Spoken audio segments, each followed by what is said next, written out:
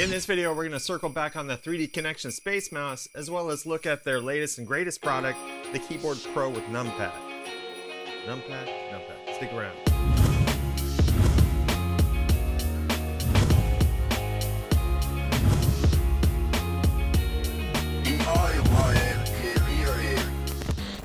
Alright, so last month 3DConnexion released a new product. It's the Keyboard Pro with numpad.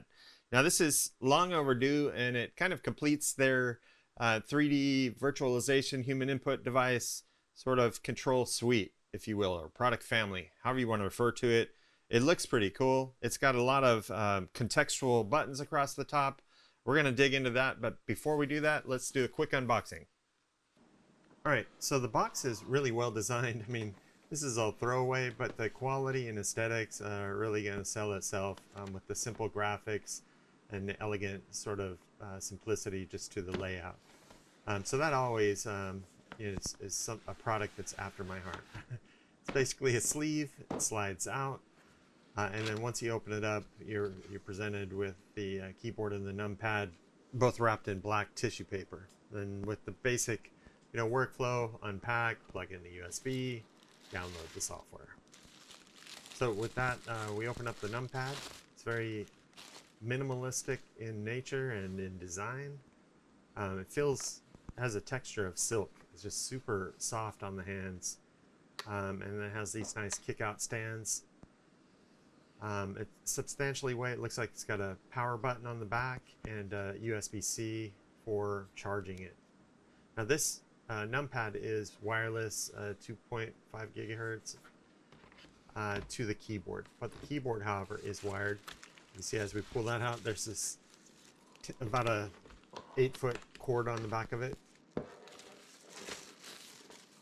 Again, wrapped in black tissue paper, and the same kick-out legs, which is nice to kind of put it up at an ergonomic angle for you.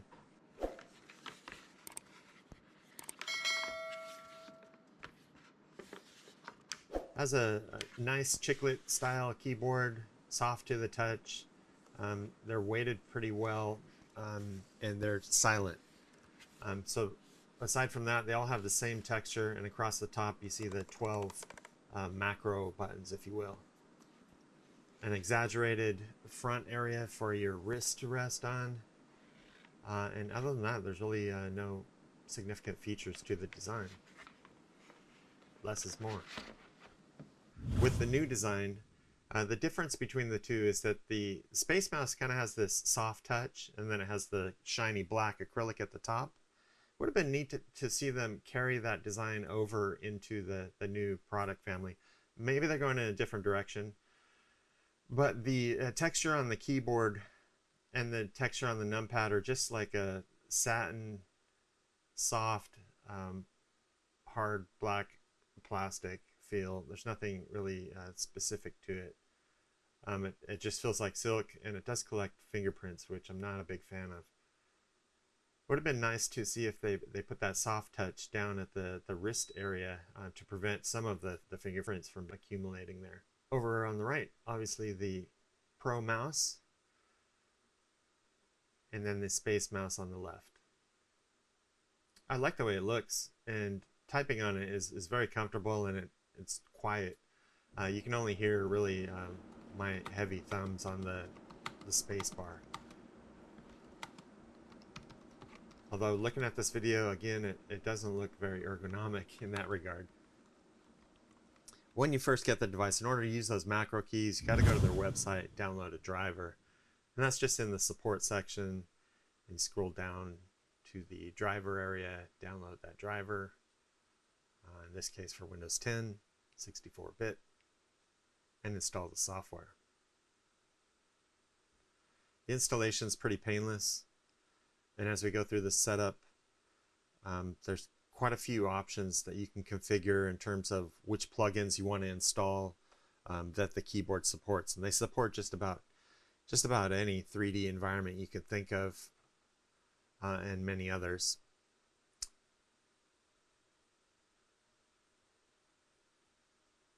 Now, in addition to just 3D applications, they also support like the standard Outlook, email, Chrome browser, and standard applications that you would have on your system.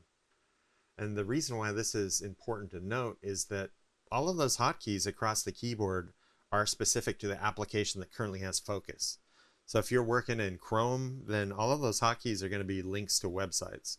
If you're working in Outlook, then each of those hotkeys may be like a new email or new appointment or delete or copy or things that are useful for you to know in Outlook.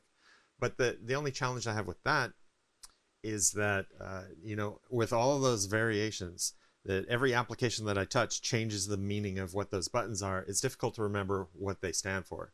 And so in order to help you out with that, they do have an on-screen toolbar that will show you the current definitions of the 16 macro buttons on the keyboard.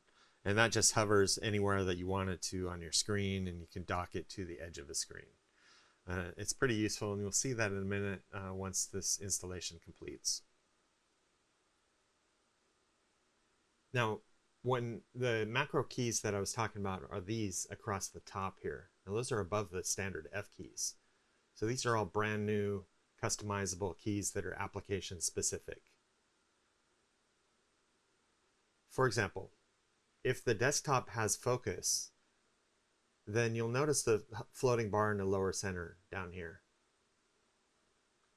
With the desktop focus, those are hotkeys to launch applications, and those represent each of the 12 buttons on the keyboard.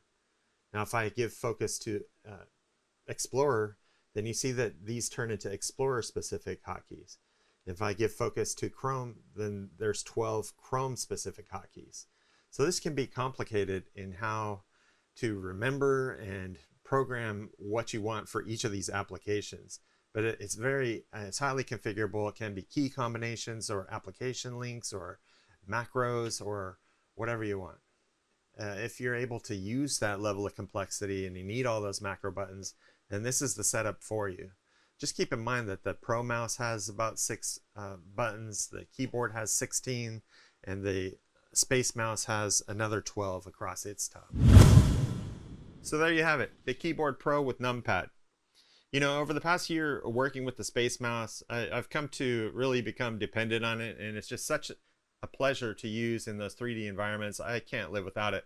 But with regard to all of the additional and extended capabilities, the macros, the buttons, and the application-specific hotkeys, I don't ever really use all of that functionality. But if you are in a situation to where all you do is use, say, Fusion 360 all day long, then chances are that you'll become acutely aware of those shortcuts and those hotkeys to improve your workflow and of the tool chains that you use.